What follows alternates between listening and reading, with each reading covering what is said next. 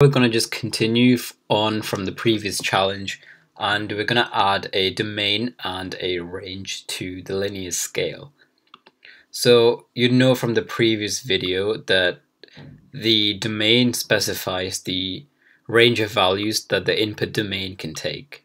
So that'll be 0 up to 50 in this case.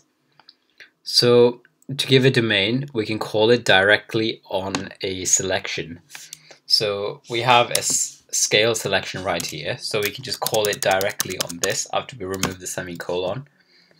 And with the domain, remember we pass in an array, and we give as the first element the minimum, and in this case it wants it to be 250, and the second element to be the max, which is 500.